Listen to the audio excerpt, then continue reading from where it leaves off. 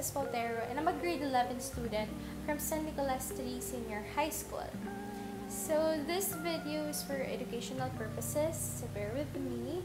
In this video, we are going to be talking about communication breakdown and barriers. So what is this communication breakdown?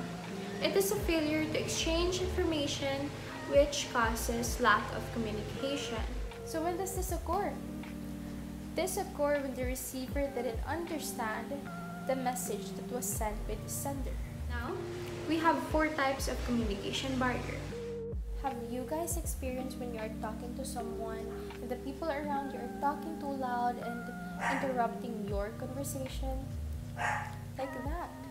If yes, that is actually an example of physical or physiological barrier. It is a natural or environmental condition that acts as a barrier in communication and sending the message from sender to receiver. The other examples are blaring jeepney horns, noise from a construction site, and a loud sound of karaoke. Next is the psychological barriers. It is also called as mental barriers. It refers to social and personal issues of a speaker towards communicating with others. For instance, you wanted to perform in front of the stage, but you are too shy and not too confident to perform. So you just chose not to speak and just sit down. Other examples are fear, depression, and trauma. Thirdly, we have cultural barriers.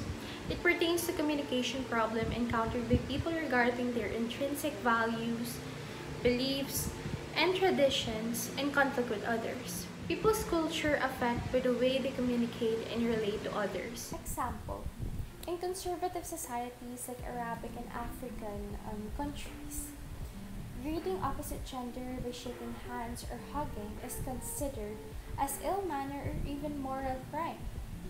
But in the Western world, it is common to shake hands while we meet people. Examples are tradition and customs, manners of dressing, and speaking. Lastly, we have linguistic barrier. It pertains conflicts with regard to language and word meanings, because words carry denotative and connotative meanings. Sometimes they can cause confusion and misunderstanding. Meaning of words and symbols are varied depending on culture. For example, when you went to your province to pay a visit, wherein they use and speak different language and dialect, different from what you use, and that causes a communication problem that will lead to communication breakdown. Other examples are use of jargon and slang. But we are not yet done, guys, because here in the book says that in 1991, Verderber gives a similar idea of barrier when he classifies noises into 3 kinds, which is the external, internal, and semantic noise. So, external noises are the sight, sound, and other stimuli that draw people's attention away from intended meaning. Examples: noises from vehicles, singing at the neighborhood, visual aids in front of the classroom, the dog barking, and the sound of an airplane. This is just the same as the physical barrier. Second is the internal noise. It are the thoughts and feelings that interfere with meaning. This is same as the psychological barrier.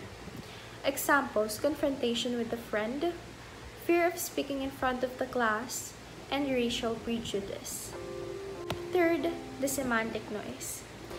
It is the alternate meanings aroused by a speaker's symbols. This idea means that a word may have another meaning in the minds of the students. This is affected by the language in which they grew and the culture in which they are exposed. This is mixed with cultural barrier and linguistic barrier.